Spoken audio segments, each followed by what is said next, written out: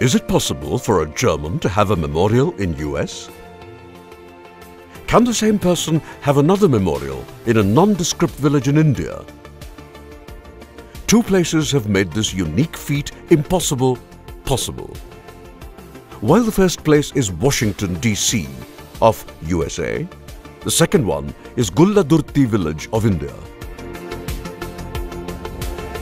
Though these two places are located thousands of miles apart from each other, their distinguished common achievement is today's story. It was the 18th century. The erstwhile medical science was full of unscientific methods. Pathetic practices such as bloodletting, treatment with leeches, and physical torture to mental patients were prevalent due to insufficient body of medical knowledge. The medical science of the day completely failed to understand and appreciate a crucial fact, that is, each human being is unique and has got a different soul with a different body. At this juncture, the science that was created by Hahnemann had ushered in a revolutionary change in the history of healthcare.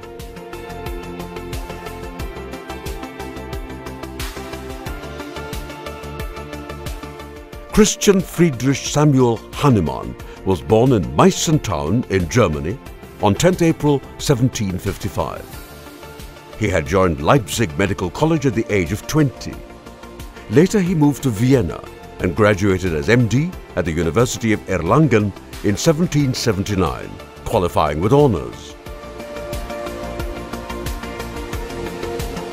Thereafter, he had pursued medical practice for 10 years. However, he was utterly unhappy with the practices in medicine of that time. He had always doubted the genuineness of medical practices that he was using to treat his patients. He felt that the medicine he had been taught was doing more harm than good to patients.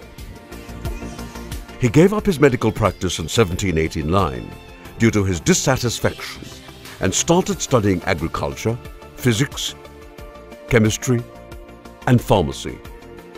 He eventually made a living as a translator of scientific and medical textbooks, as he was proficient in English, French, Italian, Greek, and Latin languages.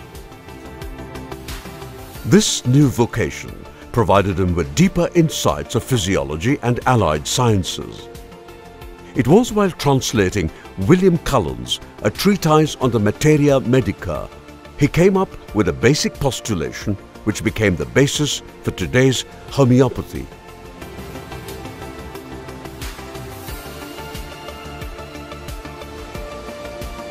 The postulation was that which can produce a set of symptoms in a healthy individual can treat a sick individual who's manifesting a similar set of symptoms. This principle, like cures like, became the basis for an approach to homeopathy.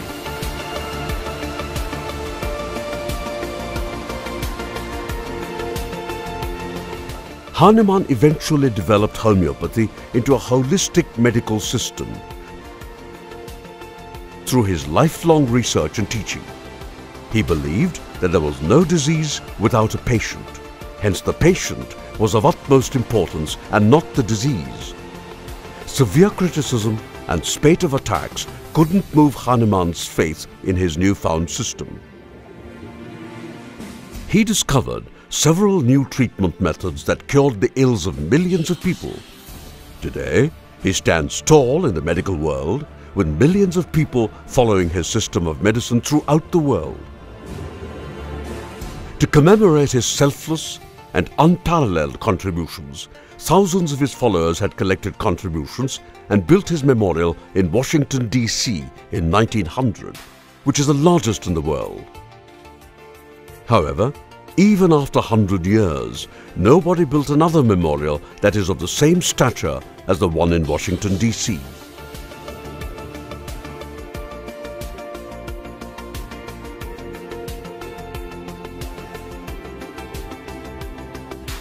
In this background, Dr. K.S.S. Prasad Reddy, a humble Hahnemannian homeopathic practitioner from Hyderabad in India,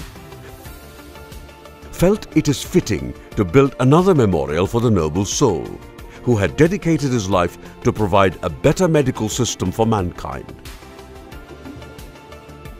However, he wanted to do this on his own, a difficult task that turned out to be a great adventure.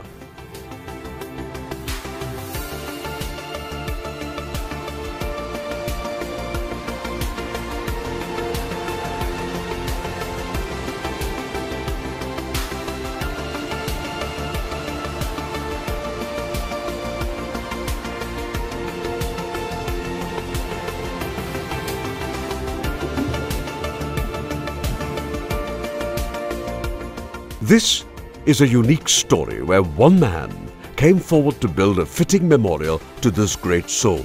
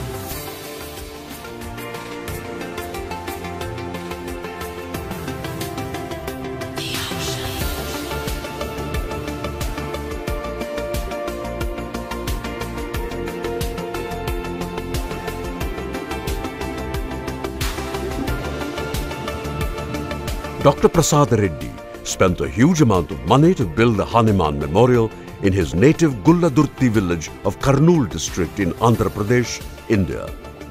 This is the second largest Hahnemann Memorial in the world, next only to Washington DC Memorial, and it was unveiled on 27th July 2014 in this Indian village.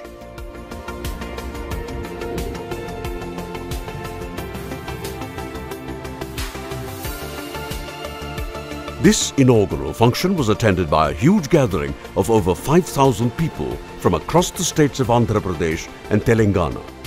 This huge attendance shows the enormous respect that the people of this land have for homeopathy and its founder, Dr. Hahnemann. This is the first time in the annals of the history of homeopathy that an event pertaining to homeopathy has attracted such a large gathering. The function was also attended by most notable personalities from all walks of life from both these states.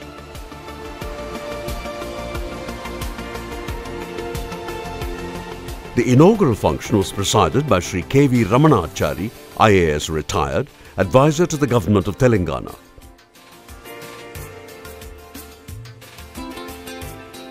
Chief guests included Mr. Sunil, a well-known film hero from Tollywood, Sri P.N. Ramachandra Rao, noted movie director, Sri Jonna Vittula, famous poet and lyricist, Hanumandla Bhumayya, ex-Vice Chancellor, Telugu University, and Sri B.C. Janardhana Reddy, MLA, Banganapalli. In these times, which do not care to remember the great sacrifices of the past men, And in a world where gratitude is a rarity, one man chose to stand different. The very idea of Dr. Prasad Reddy to erect a memorial for the father of the homeopathic system is an inspiring one. His strong inclination to complete this task truly deserves our kudos. While the Statue of Liberty in New York symbolizes the free will and equality, Dr. Hahnemann's statue in Gulladurti epitomizes the great revolution in medical science. The memorial is indeed a mirror of the completeness of medical knowledge. It is a pearl that is built in the memory of a great German mind dedicated to humankind.